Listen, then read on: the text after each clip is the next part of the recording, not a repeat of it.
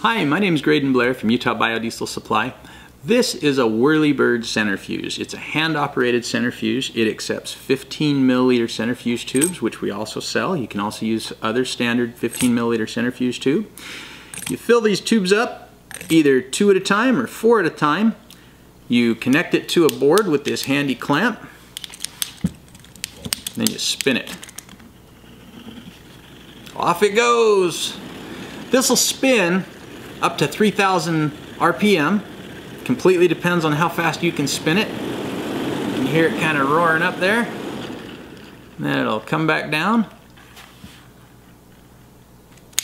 And you'll be able to pull your samples out and check them. They include these handy tube holders. They're aluminum. This comes apart for easy packing. These tubes all come out. So you can haul this away if needed be. It all just comes together as one simple kit. We have sold these all over the world.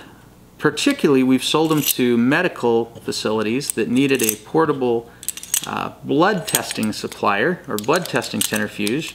And they go to places in Africa or different places where they're not going to have power. And as you can see, it's really simple to put these together.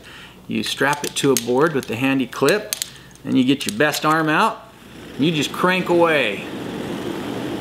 For biodiesel, you can use this to check soap levels. You can use it to check some water levels. You can do even mini 327 tests. You can't quite use 27 milliliters in these tubes. It's made of heavy-duty metal here. Our handle's a plastic single handle. This is all plastic up here. So it's fairly light, fairly robust product to use though. We sell them with tubes, without tubes. If you need a bunch of tubes, we sell them in 10 packs or 20 packs with this. You can learn more about it on the website, utahbiodieselsupply.com or utahbio.com. I'm going to play a little bit more with this. Thanks for stopping by.